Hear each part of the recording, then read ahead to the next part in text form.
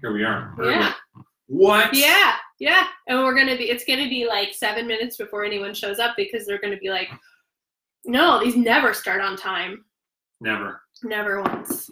Never once. That's not true. I think maybe we've been on the dot a couple times. But... Well, now we can start talking about all the campaign secrets. Well, no one is watching. And someone will come in halfway through a sentence and be like, what? What are you talking about? Yeah, I tell you the thing that I was working on when you got here. Yeah. So Susan Morris, for people who are nobody's here. Why am I telling Nobody's here. That she and I came up with this ridiculous game that's called Bad Manuscript Wish List. Oh yeah. So agents and editors will use this thing called manuscript wish list to ask for things that they want, and sometimes that's great and it gives you a good idea of a good fit, and sometimes it is just like the weirdest thing where it's like, somebody write me this specific story. If you happen to have something that somebody really wants, that's perfect. That's fate right there. And it's the thing I found funny when we first talked about making this. So now we're like, well, what if we did this and it was like a story generator, right? Here you have a high concept story. So it's like, I want property, but with a character, but in time period, location, and also there's a magic monkey wrench. So the example being, I want Tank Girl, but with an Asian protagonist, but in medieval Russia, and also there's a psychic parakeet. So we came up with like 3 or 4 formats to do this with. Oh, it's just 3. So format 2 being, I want extremely detailed historical event, but with genre element, and they do verb. Like, I want the story of the night witches in Russia, but with a meet cute, and they have to save the rec center. Yes. Nice. Right? So this is like Mad Libs. Exactly. Yeah. It's Mad Libs for perfect. just kind of a goofy writing thing. So we were talking about resurrecting this as a story generator, and she's like, oh, like specific historical events, it's hard to come up with. I'm like, no, girl, I got you. So I have made the list that includes the Boxer Rebellion, the Whiskey Rebellion, the Manhattan Project, the met, fellow Erik. Defenestrations of Prague, and the Munster Rebellion, which is super bonkers. Ooh. These Anabaptists took over a city and went nuts. Nice. It was crazy, and people got murdered, and is my favorite kind of thing. Is weird crazy stuff. and murder is always good. I mean, in a book. I don't mean in reality. In the far-off history, where you're like, man, I'm glad we're not like that anymore. I'm glad. Ooh. Yeah. Brought it down. So on that note, hey everyone, it's good to see you. Hello. Welcome to this last interview. I put the quotes because there might be more, who knows. No, you have to ask all your questions now. Or no, I got to ask Erin all the rest of the questions. Yep. So, and you need to ask all the questions now because Erin is going to answer all of them. Everything about the campaign, she knows everything. I posted my thing about Tsetseliya, so they know I'm not always the most truthful character. I really liked the thing you posted about Tsetseliya. I thought that was really nice. I was like, damn, it's like this woman writes fantasy novels or something. That one, I got excited because I kept trying to write her bio in like a kind of like Tsetseliya, the sky. As a half-elf what is she? Half-elf warlock. Half-elf witch. Just always felt weird, and part of the reason, I'm just going to jump without a question, part of the reason, I think in the end, is the fact that Tsetseliya is someone who is kind of protecting herself by lying about everything. So having a bio that's truthful, like in a normal way, felt bizarre, but having a bio that's truthful in a sort of thematic way, right? Truthful in a non-accurate way. So I followed my heart and I did that, and I was like, I hope that it worked out really well. I think nobody comes back and goes, no, not Mike, do not delete that. Erin does not have a copy. All right. It's the only one in the world. Okay. So this doesn't scroll, so we'll try to keep up. But I'm obviously Erik. This is obviously Erin. You've seen us before. You've seen her a lot more than me, probably. Yes. For those of you, let's see. I'm Erin M. Evans, the author of the Brimstone Angels saga, and you are. I'm Erik Scott DeBee. I wrote the Shadowbane series and a bunch of Forgotten Realms stuff and other stuff as well. And we're both big geeks professionally, so here we are. Just a bit. Yeah, exactly. So, since Erin has been interviewing all of us, we have decided to have me interview her because Why did we decide that? I don't know. Anyway, it Erin works out knows who fine. you are. Yes, everyone knows who I am, I guess. And you can get to my house at the right time. That is true. And you're delightful. This lady's Not the big draw, but I bring a certain amount of interest to the video. So anyway, all right, let's just start on with questions. You've told us a little bit about yourself. You want to tell us some more about yourself and your writing and what you're planning for the future, that kind of thing? This is the part I'm bad at. So I wrote the Brimstone Angel Saga, which is a 6-book series set in the Forgotten Realms. It is about tieflings, it is about dragonborn, it is about devils, it is about what happens when your family becomes your family of origin and how you navigate that life thing. And I love it a lot. So you should read it too. They're hard to come by. But Watsy loved it a lot too and published a number of them. So yeah, it's good. You should read it. Oh, to a point. So I wrote that. I wrote The Godcatcher, which I recently learned is like somehow involved in Waterdeep Dragon Heist. That's cool. I had no idea. Nice. Someone told me on Twitter, they were like, "That's a good book, but it's so weird that this is inspired this sort of thing." I'm like, that is so weird. I have no idea what you're talking about. Well, I mean, the walking statues are a big thing in Waterdeep. So, I mean, you could easily involve one of those. I don't know. Neither of us has played Dragon Heist. I know. I feel bad. I'm so, someone was asking me questions about an imp in one of the adventures earlier, and I was like, I was answering just like, these are what I think the imp rules should look like. And they're like, no, this imp. And I'm like, I don't. Some friends of mine bought the platinum edition of Dragon Heist, and that's the pretty amazing. Beetle and Grimm one. Yeah, the Beetle and Grimm one that costs like $500 or something is amazing. Like 3 of my friends at Gen Con, they weren't even drunk. I don't understand it, but you know, some people are really, really big into this D&D thing.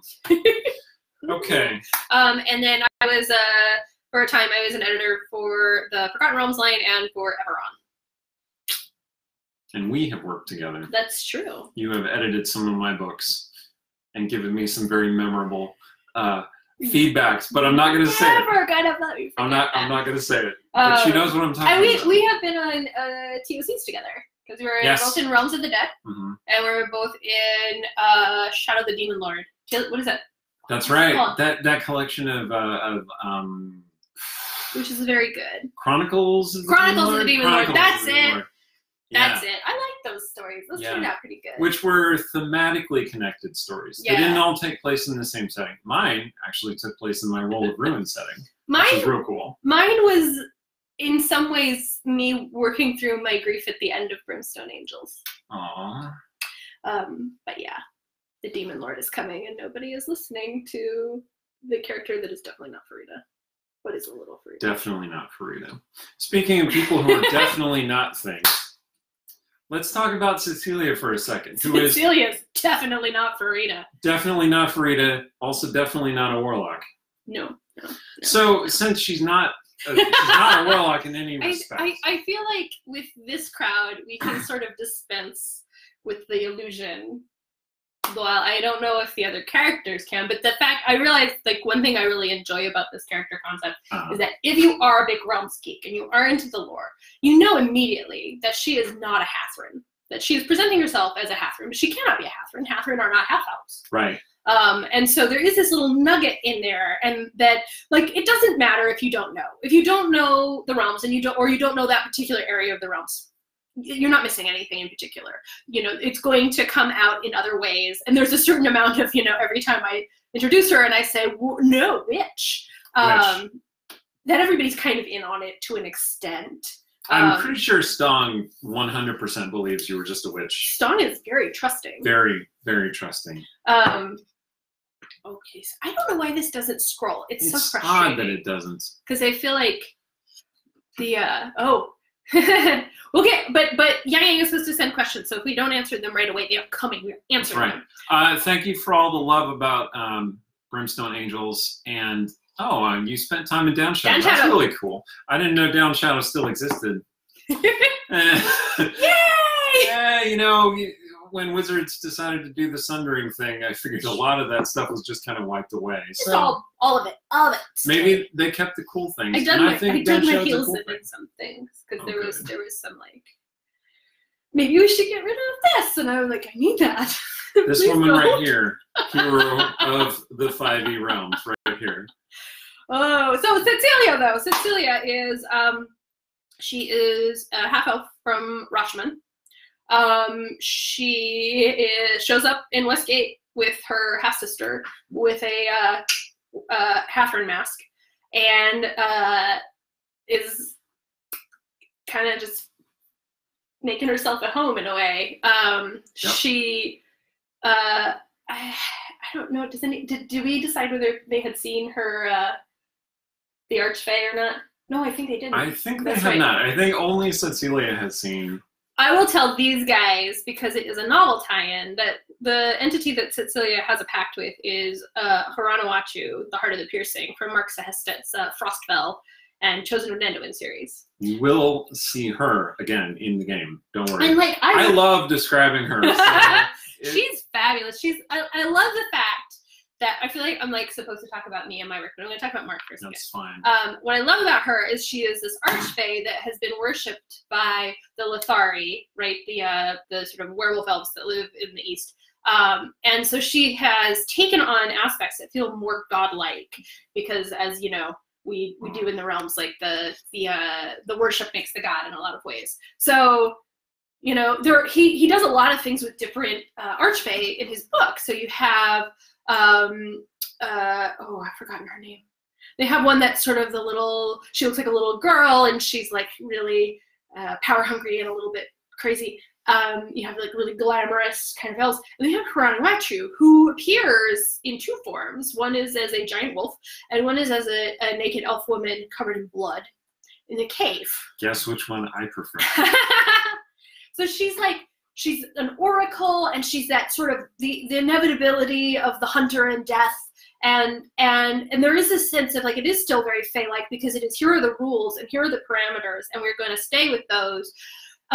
Whilst it doesn't care, right? It's very naturey, which feels a little, that inevitability stops feeling quite the sort of chaoticness of other parts of the Feywild, but it still like nests with it, and I really like it. I really like her. So when I was like, okay, if I'm gonna try playing a warlock again, I want to do a Fey pact, and I want to have Haranawachu, who is a terrible match for Tsetseliya. Tsetseliya made this pact kind of like not thinking it through entirely, or thinking like, okay, this might cause problems down the line, but that's future Tsetseliya's problem. Like right now, like I do this, I get some power. She wants me to do one thing, which is go find this woman who she says is my sister. Cool. Like I can do that. That's easy. No problem. That won't start a long quest. No.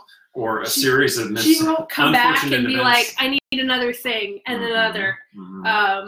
And the other piece that is sort of buried in here is like, why does she know who Artemisia is? Because they actually share their elf mother, who has just never been around ever. Like I think Tsetseliya probably lived with her when she was like 1 to 2, and then she got dropped with her dad. Like bye. And so there is this lovely background piece where we said we want to do this, and they said, here, DM, do what you want, and we'll see what happens. It's going to be entertaining. Well, I do have plans. You get to see. Okay, so you're a writer, and you often get the where do your ideas come from question. So I'm not going to ask that. Thank you. I'm just going to ask where the name Tsetseliya comes from. It is a Russian name. Aha. It is an uncommon Russian name. That's what I thought. I definitely I do that sort of cheat where you look for like a real world name, but I try to like look for ones that aren't super common. I don't always succeed at that, and I try to like kind of choose around a lot, right? Like Farida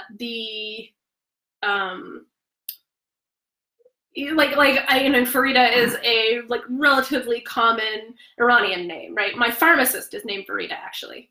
Lorcan is an Irish name. Serchi was actually supposed to be Sorsha originally, which is also an Irish name, but I didn't want to do that to the audiobook narrator because that would be rough. So that sort of thing, like, because I think we do that a lot anyway. We pull from like older British names or older French names. You know, how many Gavins are there, or like, and so there is a sort of bit of like you scoop from other places to kind of keep that tone, but reach it out a little bit more. So there's so many cool languages and places and things. So Tsetseliya is, because Rashomon has a couple of different influences, but there is definitely like kind of a Slavic, Russian vibe through it. So I was looking through older names of that sort, and that one popped out at me. Plus, it's so fun to say. Tsetseliya. Awesome. I should point out that Song's daughter Mirabelle calls her Aunt Cece. So, yeah, we came up with that because that made sense. Kids cannot say Tsetseliya. That's right. It's tricky. Okay, so why, in your mind, is Tsetseliya so distrustful of every NPC she has ever met? So some of this is like, you know, here's my character's tragic backstory, which like honestly has not come up. And part of that, I think, is that when someone asks her kind of a surfacey question, she lies to them, and so then it's like, oh, okay. She's done a very good job of hiding from the past. Yeah. So, but like to give a couple of like bits, right? Like I said, you can't have a half-elf Catherine, right? So I don't imagine the Witchlearn liked her very much. There's other places you can get a wooden mask. I don't think any of them want her to have that mask. So Tsetseliya is someone who has been lied to and rejected over and over, to the point where she's kind of like, okay, I only really trust me. But also she's a huge liar, right? Like that's how she gets by. She assumes people aren't going to like her. She assumes people are going to push her away. So first step is make them like you. Make them like the version of you can offer. And if that doesn't work, if they're going to push you away, get out of there. Do it first. This is terrible. This is a terrible coping mechanism. I want to be clear about that. But so Tsetseliya is a hot mess. For now. Which makes her a great character in the game. It really does. But so what was I working? Sorry, I have this like cold and my brain keeps losing its train. So why is she so distrustful, right? So as soon as someone like tries to manipulate her, she's like, oh, I know this game, and I'm not playing. Con knows a con. Con knows a con. Yeah. Which is probably really annoying as the DM. Well, I don't know. But then you can always like. Some of the time I have enjoyed antagonizing Tsetseliya. Thane, for those of you who have read my books and know who Thane is, Thane loves pissing Tsetseliya off, and she doesn't really have to try very hard. Nope. Just reveal herself to be there, and Tsetseliya will get increasingly upset, and it is great. Especially, I enjoy the fact that Thane's always like, are we best friends now? Are you flirting with me? And Tsetseliya's like, nope, I hate you. And Thane's like, oh, I get you. Yeah. So that's been fun. Okay, and then the corollary to that question is, how do someone create an NPC who Tsetseliya will actually like? That's a good question. She likes Mirren. She does like Mirren. I think the thing with Mirren, she didn't trust Mirren entirely. No, I picked up on that. But the thing is with Mirren is that she's very genuine. Like, she's very, like, herself. And so there isn't this sense of, like, I'm going to try to trick you into liking me. I'm going to try to trick you into liking me so you do stuff for me. Yeah. I'm going to convince you everything is fine, and I'm going to pull the rug out from under you. Yeah, with Mirren, she would just never, that would never occur to her. Right. And, yeah. And I mean, it's similarly, like, I think Tsetseliya genuinely likes Stong. Because Stong is, and I was telling Yang, like, there's a possibility that Tsetseliya might still manipulate Stong and might still do things that weren't the nicest. Like, she's his manager, and maybe she sees if she can take, instead of 20%, maybe she can take 25%, see what happens. But she'd take that 5% and she'd buy him a present with it.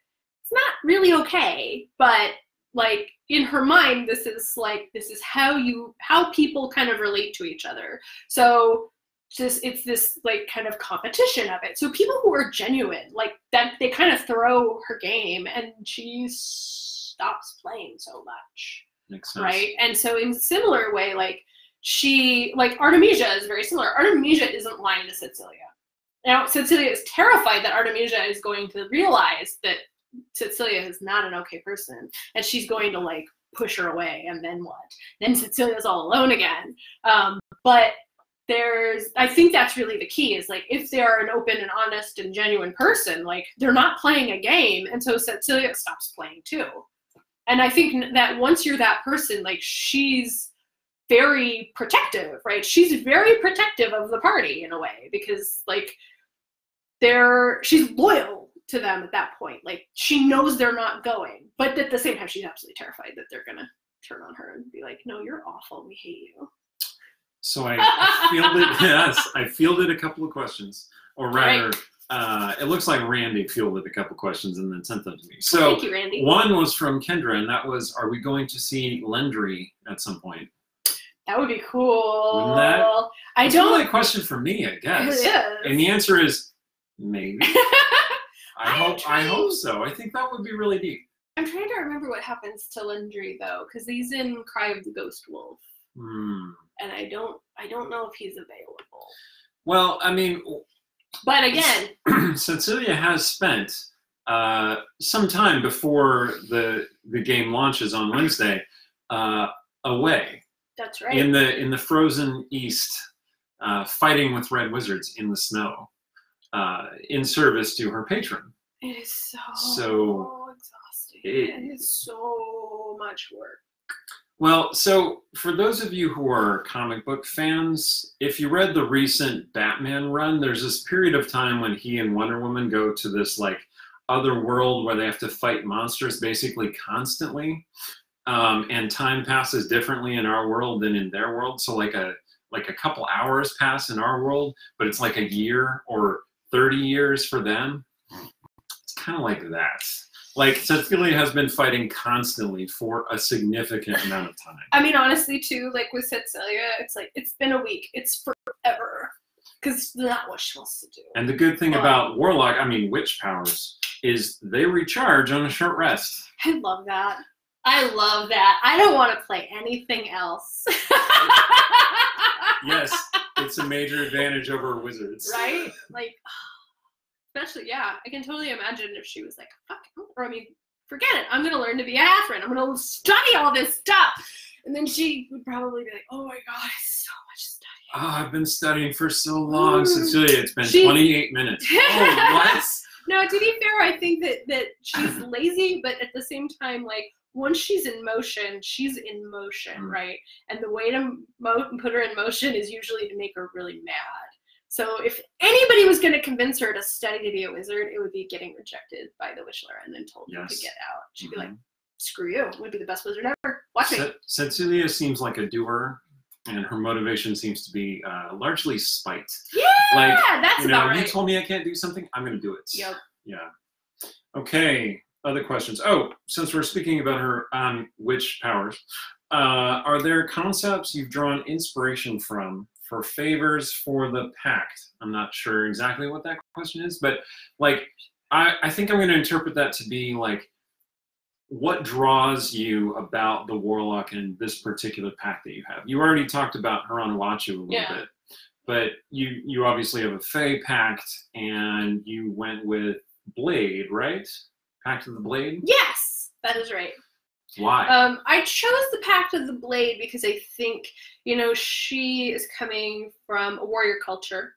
And so she tends to, if she uses her Pact Blade, which honestly it doesn't come up a ton because witch bolt.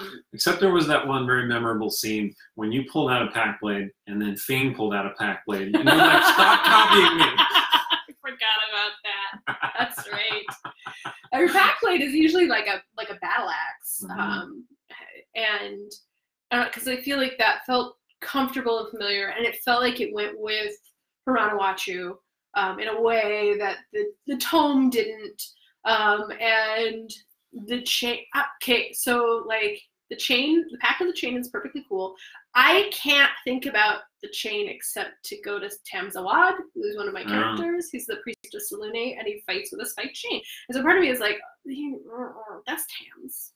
You know, it also seems like the Pact of the Chain is about enslaving this entity to do your bidding, and that seems antithetical to Tsetseliya's philosophy. Tsetseliya is very much a person who, like, she doesn't like, which is ironic for being a warlock, right? But she doesn't like people lording their power over everybody. She doesn't like feeling not powerful, but I think also she really hates seeing people have power and abuse it. Which is one of those sort of like, you're holding two ideas that are hard to fit together, girl. You're going to have to sort that out. So that's the other thing. But I honestly, I never read it because I'm like, nope. And it is Westgate, so she is going to come across people who have power and are abusing it. God, it's all the time. Everybody's the worst. Yes. Okay. So,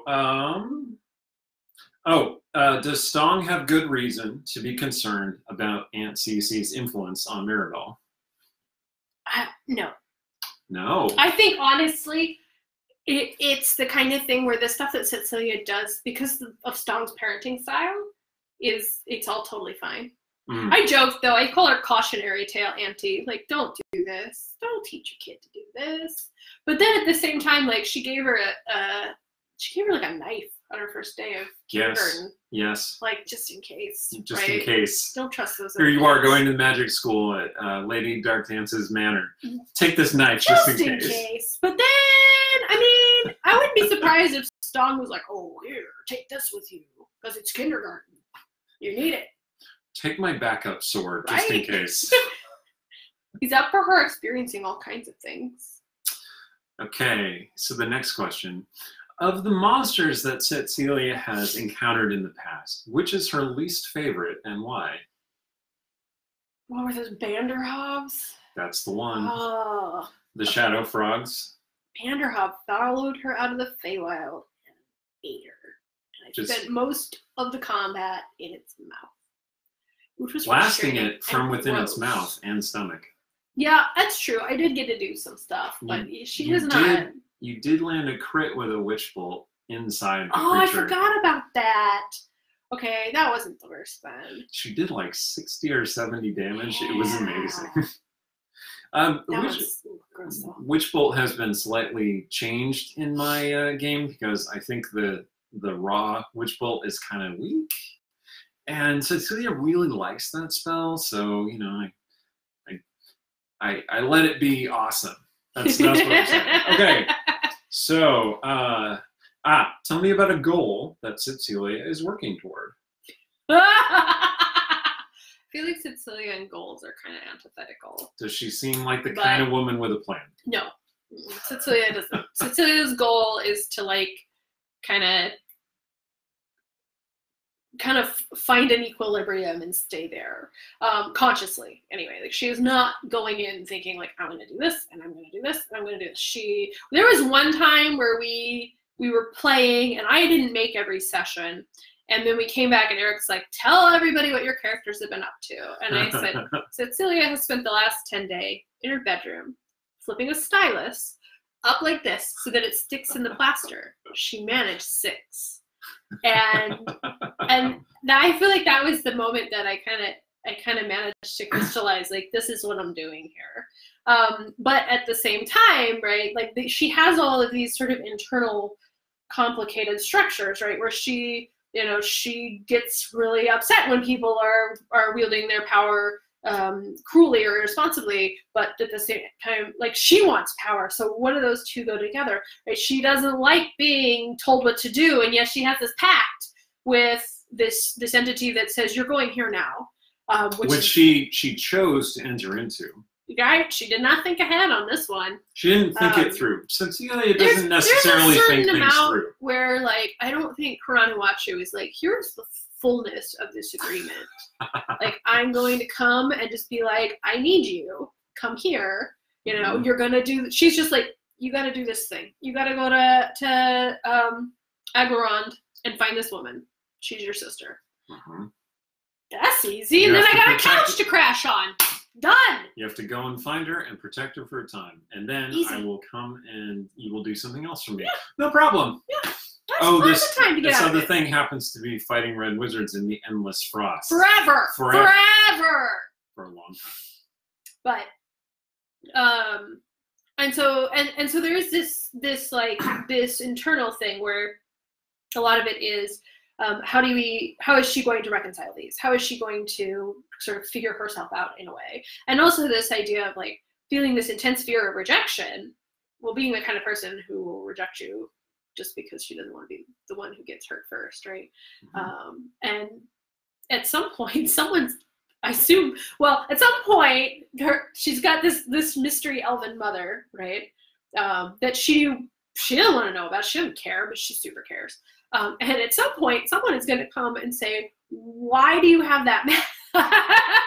So she's like living on borrowed time, and she knows it, right? Like there are things that are looming over her, and we're in the sort of little beginning phase where we're like, no, everything is lovely in Westgate.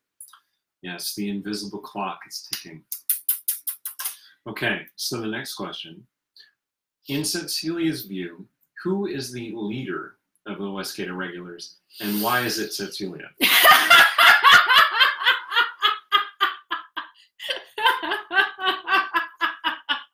feel like Tsetseliya probably wouldn't say out loud she was the leader because it would mean that people would want things from her.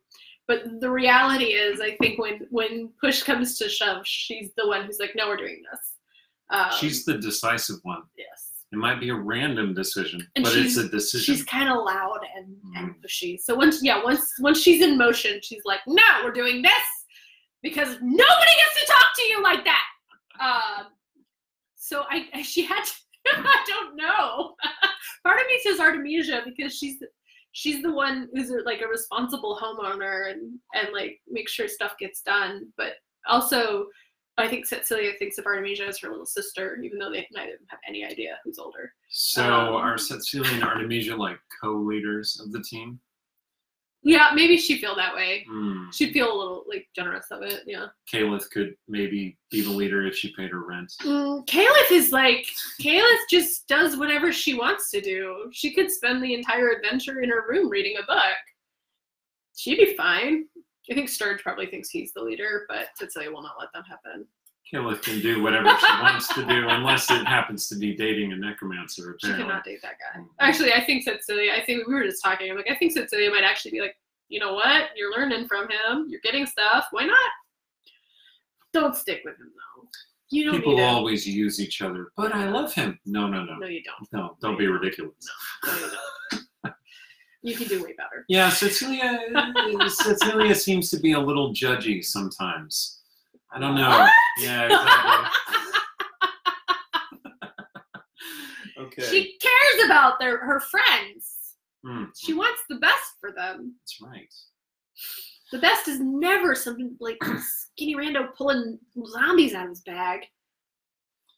Okay. Going Chult coming back with a zombie knife. Okay.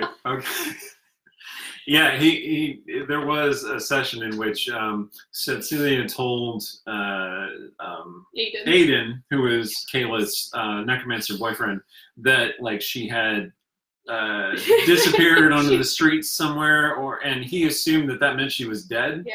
And so he sent zombies to go find her body, and they were unable to. So he reported back to Tsetseliya, "I'm so sorry, I couldn't find her body. Don't worry, I'm going to keep looking." And Tsetseliya said, "Why don't you try Chult?" And he was like, I think I told him that he should go to Chult to grieve or something. I don't remember, but I made a really good persuasion roll. Exactly. And he said, that seems like a good idea. So he just walked away. And then a couple hours later, they feel this like shaking, trembling, and they see like their glasses of me just boom, right, bubbling. And then they realize that it's Aiden coming down the street on a zombie tyrannosaur that he animated in Chult. That's why she should not date him. Or maybe that's why she should date him. Where Okay. are you gonna put a zombie tyrannosaur? In your bag of holding. Okay, fair. Okay, so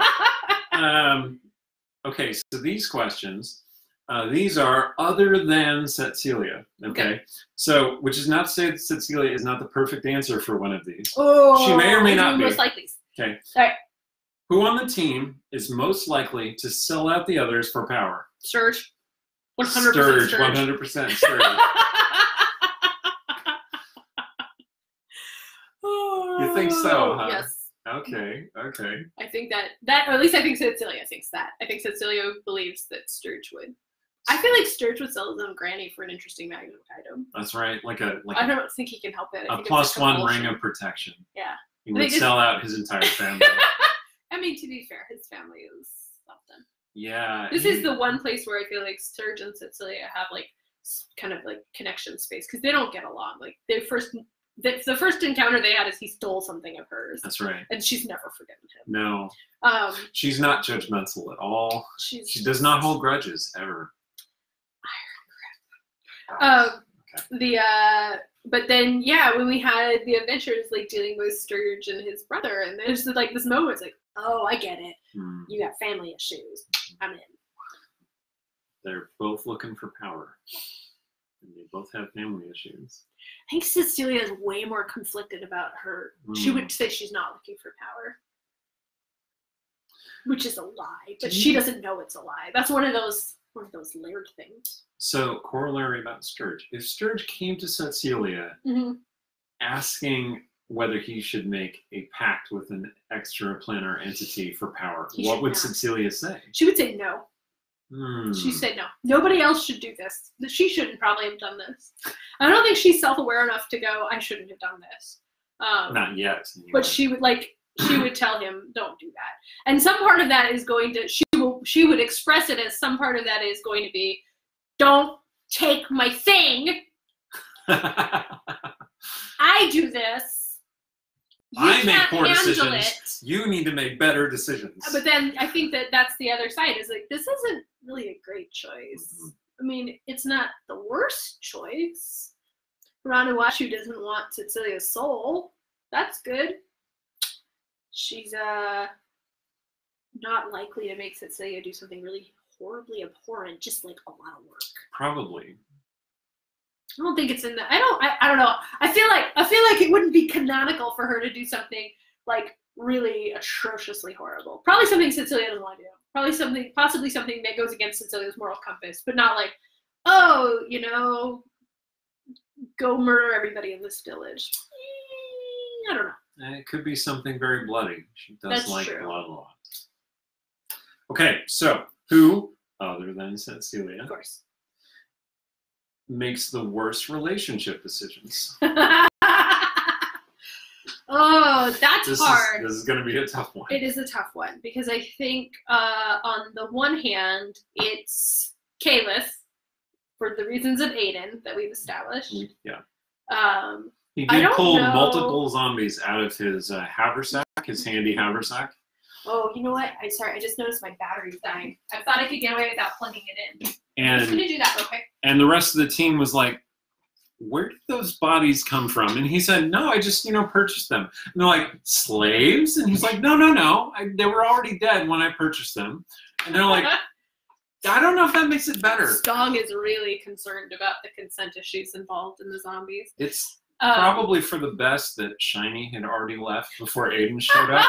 Shiny, Adrian Cavetto, who is Stong's hetero life mate by destiny, is a lawful good paladin type, and he would not have gone along with Aiden in any respects. It would not be okay. Okay. But at the other side of it, so Artemisia, her half-sister, she likes to go out to the fest halls, find a guy, take him home, find the hottest elf guy available, take him home.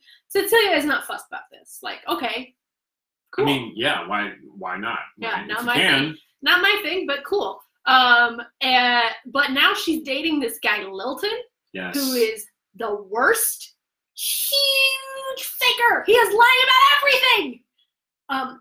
And I know he's also, likely to be an important element of a story arc some way. But we're gonna pretend Tsetseliya doesn't know that. She just gets a bad vibe off him. She thinks that guy is a liar. Con knows con, right? Con knows a con. And so she would probably be inclined to say Artemisia. Artemisia makes the worst choices because of that, but not in the aggregate. In the aggregate, she makes perfectly fine choices. Those gentlemen seem nice and they're very attractive, but not that guy. Not that guy. String one night stand seems to be a good relationship choice as far as Tsetseliya sees it. I mean, it means, so I think there's also a piece there where if Artemisia is just having casual sex, she's not leaving. If she's taking up with Lilton, and I honestly don't think Artemisia, like Erin watching this goes, no, Artemisia and Lilton is a casual thing. It's just a slightly less casual, more consistent thing. But they're not Artemisia. It's a recurring casual thing. But it's a casual arrangement, let's say, because Artemisia doesn't want to marry him. Right, that'd be ridiculous, right? That would never happen, ever. But I don't think Tsetseliya knows that. I think that Tsetseliya gets very nervous thinking about her sister marrying this rich man who is clearly full of it and going away. He's also that's just terrifying. Incredibly handsome. I just need to clarify. Man. He has many charms.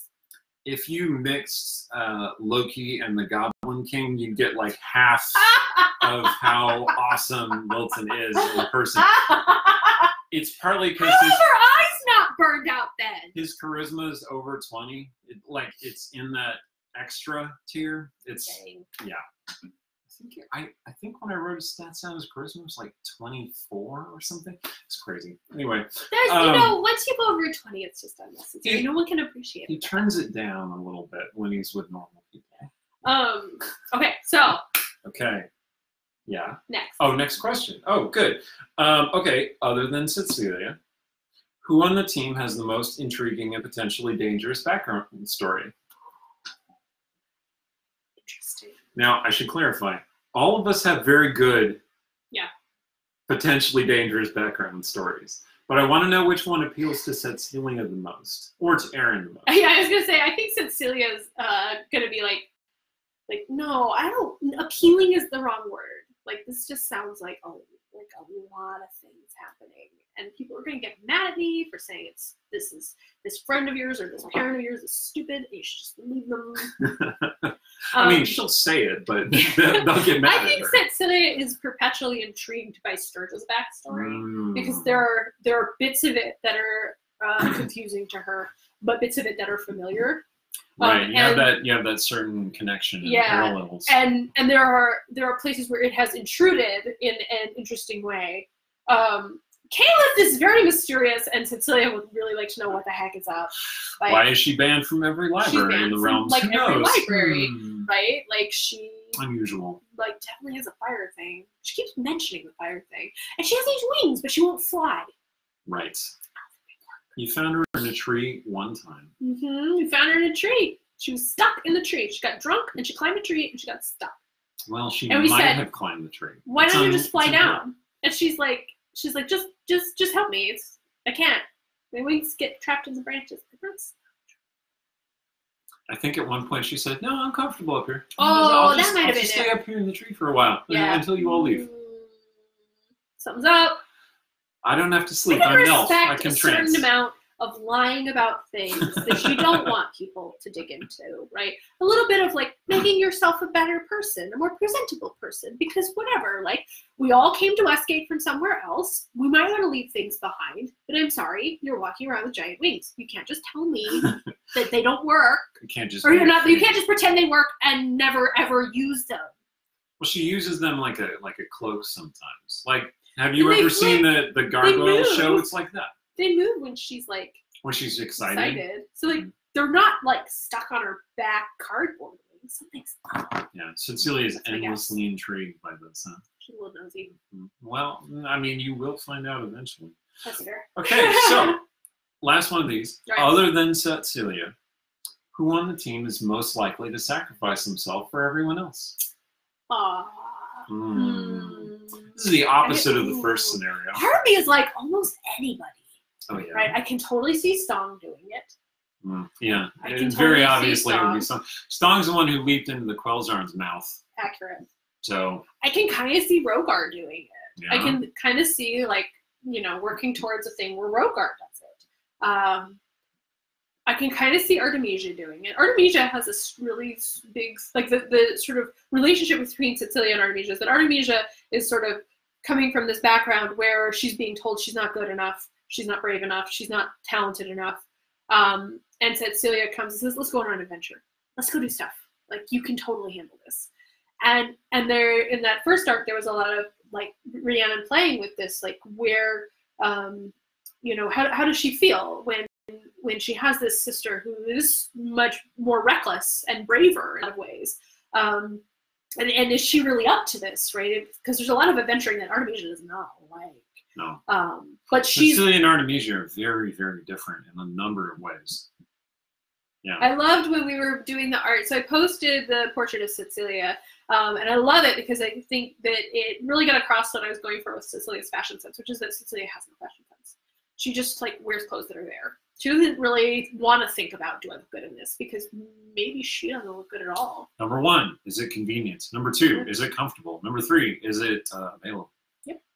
And so there was a point where we were sort of, like, jokey RPing, where she's like, I put outfits in your closet for you to wear. All you have to do is take all the things off one. I'm like, these were all in my closet. It's fine. Everything except the black dress on the top. That was in the midden, but I liked it, so I took it back out. And she's like, the what? I'm like, stop taking my stuff! She gets, like, a little green in the face. Like that little steps a little bit farther away. No. And so I think there's this piece, too, where, like, I like this idea that Artemisia is, like, giving her nice, fashionable clothes to wear. And Tsetseliya is not doing it right. She's just like, I'm going to wear a tea dress and a poncho because they're both there. And it's one part not knowing how to dress herself and being a little afraid of doing it and being critiqued and told it's wrong. And then one part trolling Artemisia because it's a little funny. And then another part that's sort of like, it's the trolling, but to get a reaction, to get her to come and say, like, let me do it for you, right? To, like, kind of reinforce that relationship. I don't remember. Oh, who had sacrificed himself? That was it. So I think there's a possibility that Artemisia would at some point, if given that sort of, like, I can be brave and I can be strong and I can do this. Caliph, I don't think would. No, I don't think Caliph.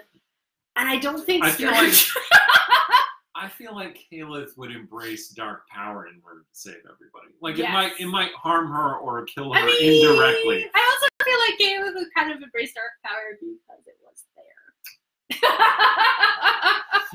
Yes. Yeah.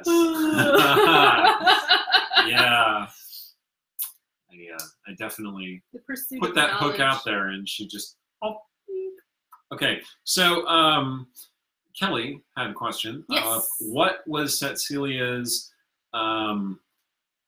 highest feel-good combat or mission? Like, what has she done that gave her the most satisfaction? I think the best one is probably one of our early adventures. We were tracking down the some shipment from House Vamos, bad dudes. And it turned out that there were vampires involved. So, and the shipment was a crate full of corpses. Yep. Corpse dealer. Oh, our meetings in with House Vamos. Eric, you talk your face! Your face! All right. Oh. Tsetseliya can't know that, but I might. Like somewhere. Or maybe you're doing it to troll me. I have no idea. Somewhere in the eternal winter, Tsetseliya just woke up and like, wait a oh second. No. So we're on this, like, carriage, this wagon. It's, like, moving. There's the vampires. We're fighting them, right? And this was when we had another player. We had Shiny. Yeah. The paladin that I was talking about before, and right. he engaged the main vampire, and they're having this epic duel. Even before that, he's like, this is mine. I have the radiant damage. I have the turn undead. I'm gonna do this. And he's like, he's role playing this and as though you're seeing the movie, and this is absolutely, the spotlight is on Shiny. This is when Shiny is doing his thing. This is his moment. Yes. This is why he was here. This is his destiny. He is fighting this vampire. He's doing a wonderful job. Oh, yeah. That vampire did not know what he was getting into. It got very hurt, and then he ran. And the thing was... The vampire ran, not the paladin. The vampire paladin never runs. Mm-hmm. Vampire ran. Tsetseliya and Artemisia had gone ahead, like, ready to, like, blast this thing when it comes by. And, laying in ambush. We were laying in ambush, and things started going sideways well before the ambush. So they're coming up as this is going on. The vampire runs out with, like, he had, like, 1 or 2 hit points. Yeah, he was definitely running away. And I witch bolted him. I made him shout, "Witch bolt, bitch!" and just obliterated him. It was great. And Shiny was so angry because I got the kill. That was pretty good. I also enjoyed the fact that when we almost got TPK'd by that gelatinous cube, I was the only one who never got eaten. Single gelatinous cube almost TPK'd the entire party of, I think you were 4th level at the time? Yeah, it was insane. Like, we could not roll to save our lives. Everything went wrong. Well, I mean, when you get stuck inside one of those things, it does 6d6 acid damage every round, which is to everyone inside. Nobody could get out. That was, I think, the weirdest thing. Like, Stong at one point took a running leap to push Artemisia out because her strength is 6, and there's no way she's fighting her way out of that thing. And he rolls a 1, so we go right into it, and then freezes like this. Yep. Right. Bad news. And Tsetseliya saved the day. Pretty good that day. Okay, so we are not, well, we are to our favorite part of the interview,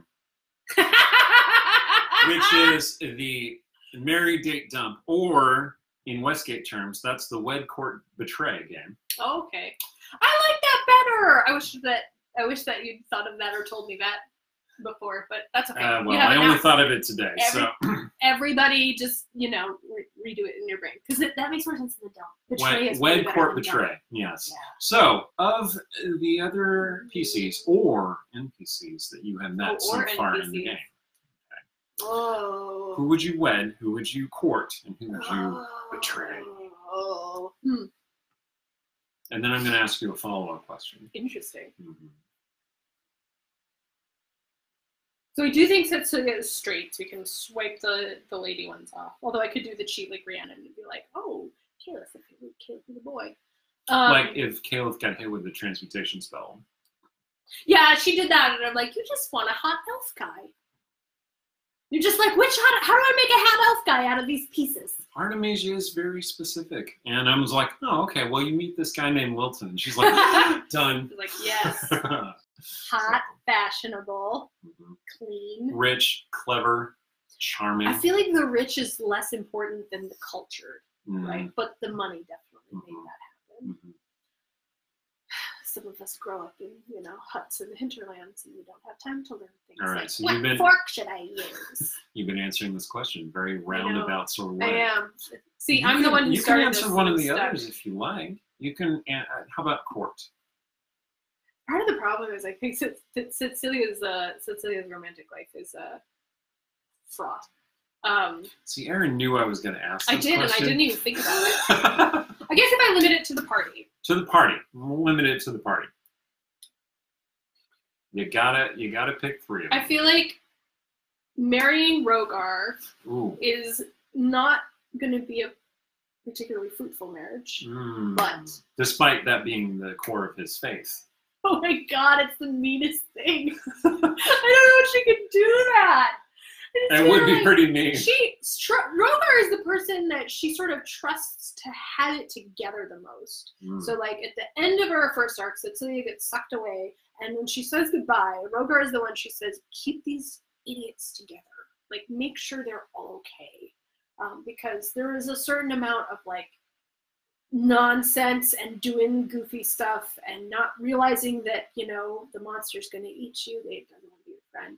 And she's like, Rogar, like, you and they're not necessarily, like, the same at all, but Rogar is, like, at least seems like he's got a certain amount of understanding on that. Right. He has a lot of life experience. Yes. And good wisdom. Good wisdom. Good wisdom. He'd probably be a real good dad. Yeah. Which would not work for Tsetseliya in any way. Like, I can't imagine Tsetseliya having children. It might change. You know, That's it's true. always possible. At some point, change. we were talking about But alignment. I think she's a very free-spirited sort of person.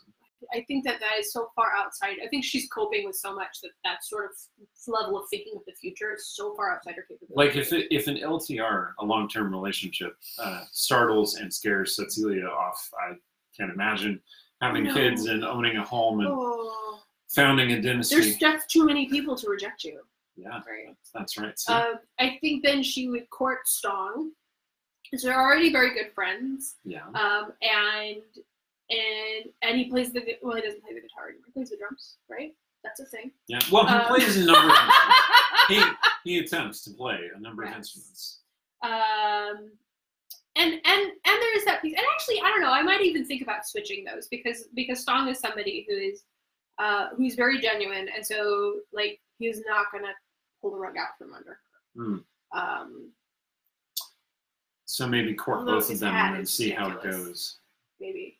Well, and Stong has a daughter too. That's true. Who daughter, but B, she's really cute. She is. I think Tsetseliya likes Mirabelle, and she likes being anti-CC. Yeah, like Mirabelle is like the only kid that Tsetseliya that you know of. Kind of likes that. Oh, that's true. That's true. Who knows what's back in Russia? Mysterious. So I guess that leaves Sturge for there betrayal. was no moment where Sturge wasn't the one that Tsetseliya would betray. Sturge is a very specific character. At this point, she would feel bad about it.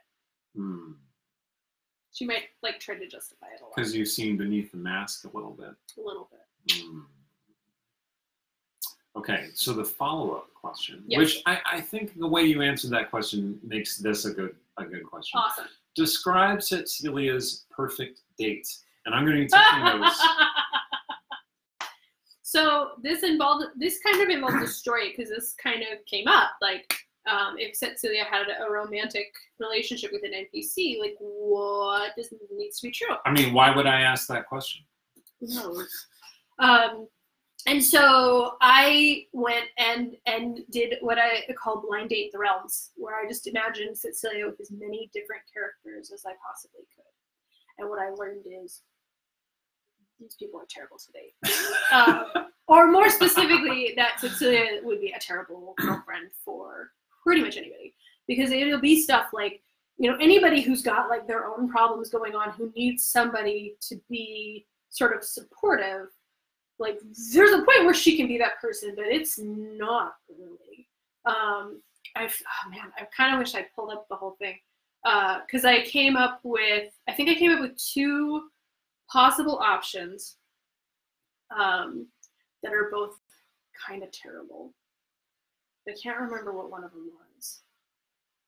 Oh no, I know what it was. Okay, so one was, I actually think that Tsetseliya could date a pre-Farida doll parader. I think that they would spark a lot and have a really messed up relationship that involved yelling at each other until all of a sudden they were sleeping together somehow. And then they would sometimes absolutely have the messiest, nastiest breakup that anyone ever saw. It would be awful, right? Super dramatic. And then I was thinking, and I was testing her on lots of people, so I was thinking about Doll's grandmother, Seska Parader, who is very like Doll in some ways. She does not suffer fools. She's like 90, and she was a Jentarum weapons runner and assassin when she was young. And she's just like she's very smart. She thinks very fast, and she does not suffer fools. And I was like, no, but also that feels like theoretically what an old Tsetseliya would be like. Like once she's dealt with some of these problems, that maybe this is the kind of person she becomes. So what worked for Tsetseliya? What made Tsetseliya settle down? And it was this, this nice farm boy who is entirely genuine, right? He's not faking anything. He's not rushing her. And he's very important in this is not paternalistic. Like, I don't think I think anything that smacks of like, I'm going to be like your dad boyfriend. No. Like she wants an equal. She wants somebody who's, I don't see Tsetseliya in like a Maid to December romance. I think she has enough parent issues that it's the reverse. It's not like, oh, I want to replace this. It's like, this can stay away from me forever. So yeah, Lamhael Peridor, or he's not Peridor, Lamhael of Harrowdale, who's very, very dead. So it didn't go very well. We did play this with Rhiannon. I was explaining this to Rhiannon, and she's like, "Do me now," and I found her a really good one. So when Wilton eventually, when that dies eventually and implodes, goes back to the abyss in a fiery ball of doom, which I think Tsetseliya would say, "I not actually know at all that could be remotely possible." You're like, I'm saying this thing, which is clearly an exaggeration. And You're terrible. You're like a demon thing. Yeah. All right, so I'm just gonna toss a couple characters at you, and you tell me how Tsetseliya would get along with these characters, or not. Romantically, or just personally? Just in general. Okay. Let's see if I can remember the cycle. Minsk. I don't know that I know Minsk well enough to really get a sense. I feel like Minsk is a lot like Stalin. Yeah, that's the vibe I get. Like, Mm-hmm. I think that's the thing, is I get this. I know the surface vibe of Minsk, but I don't know him on a deep down level. I think Tsetseliya would probably treat Minsk sort of like between Stong and Mirren, where she's like, okay, whatever is happening here, but eventually would kind of settle into like, okay, I respect you. And the fact that he's from Rashomon, right? Originally. I believe so, yes. Yeah, so I think that she would worry that he'd clock her, that he'd be like, wait a second, what? So she would probably want to like if he showed up in Westgate, is like, hey guys, let's be friends. She'd be like, no, don't invite him. Don't invite him at all. But you know, when he kept coming around and he showed no sign of having realized, made any sort of connection. At that point, she's like super nosy, like what's going on? Like, nothing? And he's like, I don't understand. Because my wisdom is 6 and my intelligence is 8. So, I don't know. Okay. Elminster. Oh my god. Just pulling out the big guns right away. I think Tsetseliya would and remember, I didn't say romantically. Like this. No, That's not where we're going with this. But he's intense. He's intense, and he's gonna say something. And Tsetseliya's gonna be like, "I'm sorry, what?" I think she would. I suspect, as in many cases, she might mouth off, not kind of realizing like the power differential here, which is if the Sturge special is like disengage and hide, I feel like the Tsetseliya special might be take it one step too far with someone. The Sturge special definitely is disengage and hide. Like, that's the standard operating procedure. Okay, Danilo Than. Oh. I don't feel like Tsetseliya would appreciate him. I feel like she would be like, what is your angle? Right? Like, like she would definitely assume nefarious things were going on, which is terrible because he's, he's fun. But I feel like Tsetseliya would just be like, Con knows a con. Con knows a con. She would definitely go to there. Whether that's exactly accurate or not, because but yeah. True. Okay. How much more time do? Oh, we're about there. We're about there. We'll go through. Do we have any last questions to ask? I'm gonna check because I saw question marks. Somebody wanted to know invocations that Tsetseliya might have. Do you remember off the top of your head? Oh, what are invocations?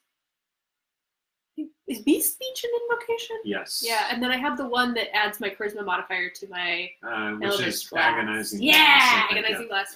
And you just went up to 5th level, so you should have another one. I did. What did I take? Did you take Thirsting Blade? It seems unlikely. We talked about that, and I think I decided not to. Yeah, because you don't really use your melee attack very often. No, why would you do that when you have Eldritch Blast? I don't know if you've ever used your melee attack. Just to impress people. Fade. Do a superhero landing. You did do that one time. Kelly asked, I RP'd Lorcan. Have I ever RP'd either of the twins? I have. I have roleplayed as Howler twice. Once in a what's it called? Child's Play game. what is it called? Extra Life. Extra Life. Thank you. Child's Play is similar, but yeah. And then not once this year at PAX, I played a live game with the High Rollers, and they asked if I wanted to play.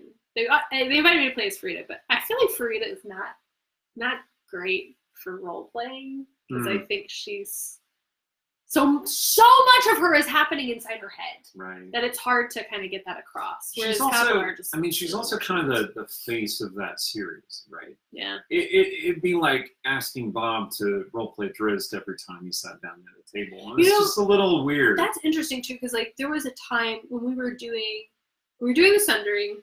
We had like the story meetings. It wasn't the first round. It was like the second round, and I don't know why there were guys with cameras. For parts of it, but they were like, oh, let's play D&D. Let's play D&D together, and everybody can play their characters, right? And so Ed was Elminster, and Troy was Cleef, and Richard was Skyped in. So I think he played Anton, and I was Farida, which nobody listened to me at all. I just want to say, like, she had very good ideas, and no one listened. But Bob did not play Drizzt. He was like, I'm gonna be Spider. And I don't blame him. Like that feels like a more fun character to just jump in if you're not gonna do like I think that's the other thing is that Farida I feel like is a long character. Like she's in like small doses. She doesn't like have the right kind of punch. Yes, you know, a fake pact is better than a pact with the devil. Generally. Definitely Tsetseliya is not gonna sleep with her pact master, so. Does her sarcastic pessimism stem partly from rejection of her mother? Oh. Yes, I mean I think that's the original wound is having your mom like drop you off and somewhere you should not be dropped off and just leave and never come back. Yeah, there's a little bit of that going on. How does she get along with her party members? Mostly. I think she likes everybody as much as she hasn't killed people. Any of them yet. Yeah, she didn't kill anybody. Didn't stab anybody. She didn't hand anybody over to the. I think Tsetseliya is actually kind of a good person. I think. Thank you. I she puts on a good face, right? And she's trying very hard to be, I'm in charge and I'm totally independent. But I think that, she values people. I think she wants very much for these people just to like stick around and be her friends. She's just never ever going to say that. She seems a little bit like the kind of person who says they don't want to have friends and family, but that's really all they really want. Mm-hmm. Yep. Yeah. We need some curtains on that window. Yeah, probably. Maybe. The lighting has been a consistent oddity. It's a very cool little room, though. When it's not winter in the Pacific Northwest, this looks out onto a beautiful viburnum and a lovely little winter daphne bush. But it is winter in the Pacific Northwest for about 9 months out of the year. Yeah. So, yeah. I think that might be all of them. When she first found her sister, did it trigger any mommy issues? I don't think so, because I think that Artemisia has the same kind of feelings. Also, Artemisia has a stepmother who's terrible, so it's sort of like, oh, here we go. Like, proof this is not worth it. And then now she has a sister, and it's like, oh, I have a family. I don't need this absent mother. Erik is devious. Yeah, well, we knew that. Other than Erik, who's been your favorite DM? Oh, that's a good question. Thank you for putting that in.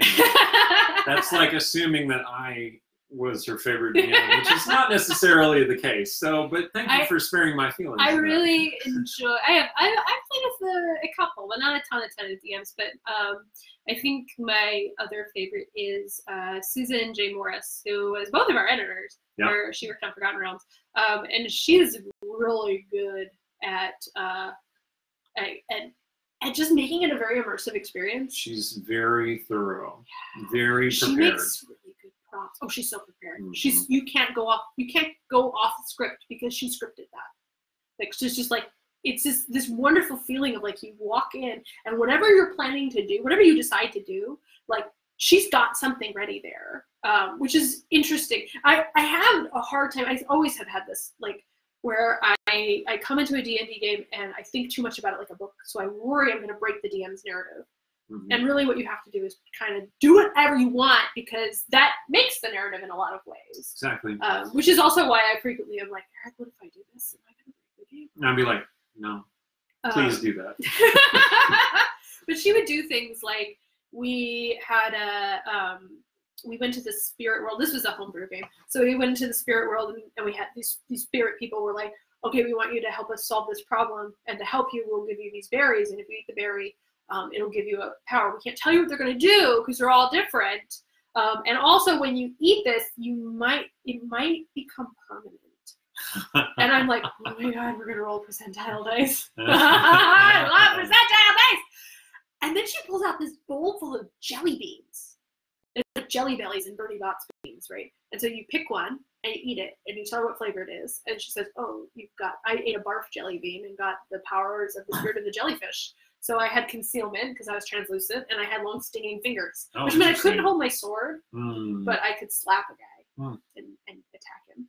And we a reasonable trade-off. We fed one too. We had this like pigeon that our ranger had, like a little messenger pigeon. He may not have even been his original pigeon, but we fed the pigeon that, and it was a licorice one, and so he was imbued with the spirit of the wolf. He did not roll very well, so he was permanently turned into a wolf pigeon, and we named him Poop Smith and trained him to poop in people's faces. That was wonderful. But it was stuff like that. Like she does things like the props are really fun. She spends a lot of time on them, and the stories are really complex, but there's a lot of like interesting bits of interactivity. Like we go to a party and here's a menu, and she's like, okay, what kind of wine do you want? And you say, oh, I want to drink this wine. And she's like, okay, that gives you this bonus. Or like, you find a bag of powder and our wizard just would take all kinds of drugs and things would happen. Or she'd like have candy out and you're like, eat it. She's like, okay, that's a thing now. And it's, I don't know, I real can't creative imagine. And real immersive. I can't imagine doing that. That's too much work. But it is a lot. It was fun. It was really fun to play. Yeah. I think that we are set. That is it. I think we've caught all the questions. I think we have. Well, thank you. Yeah. Thanks for doing this, Erin. Thank you for telling us asking about questions. Tsetseliya. Tune in to our show on Wednesday. Yes. It's going to be great. This Wednesday. 6:30 Pacific time is when we're aiming to start. It might be a little bit late. It's the first show, so we'll see what happens. And so get everybody who can watch live, please watch live. Those are the metrics that decide whether we get to keep doing this. Exactly.